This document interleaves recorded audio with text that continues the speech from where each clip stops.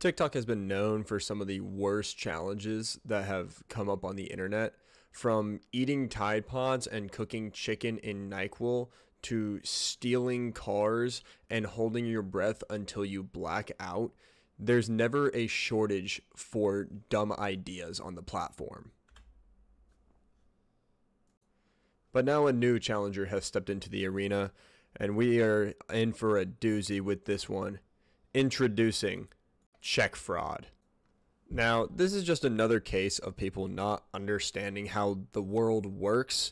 Basically, the whole premise is a bunch of people who have Chase Bank started writing themselves checks for tens of thousands of dollars, and then they would deposit it into their bank account, and their bank would process that, and the money would appear in their account for a brief period of time.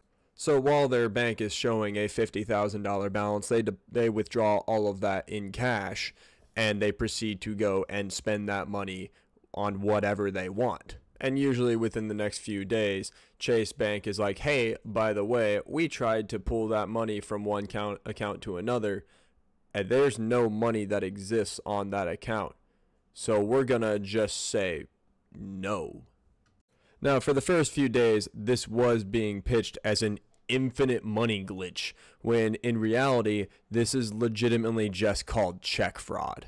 This has resulted in tons of people posting screenshots with like negative $50,000 balances, and it's just a shit show. They are screwed for life. This is generational debt that they are setting up for themselves. And the best part about it is, these goobers, these absolute idiots, are using their debit card, which is tied to their bank account, which has their name, their address, their social security number, and various pieces of information like that.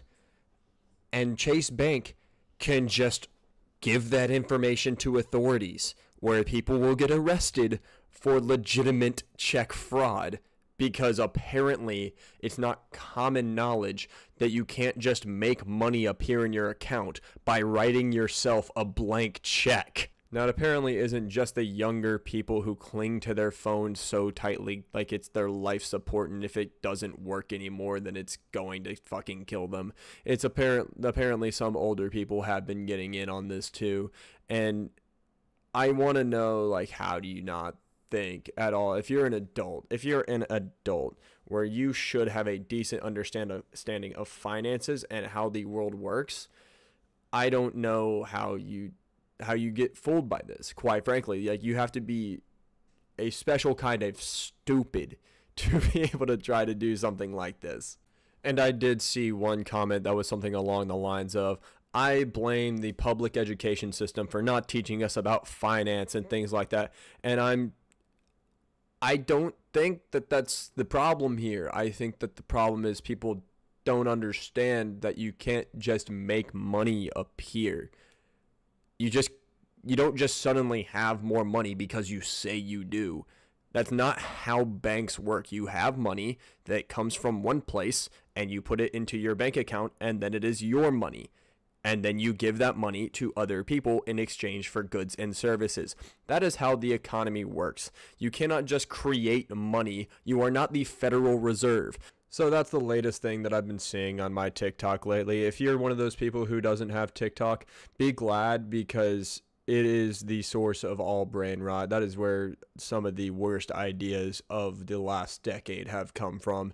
And granted, it is all for entertainment, and there are some great things that happen on TikTok. But Jesus Christ, there is not a dumb headline that comes out about internet happenings that does not involve TikTok nowadays. So I just kind of wanted to talk about that, because that has been something that has been all over my For You page, and I think it is one of the stupidest things ever. I don't do a whole lot of just talking to the camera content like this, so that's something new that I'm trying out. If you want to hear more stupid things that I find on the internet, then yeah, just drop a subscribe, like the video. I'm gonna try to do more of these if this works out fairly well. So yep, you have a good day.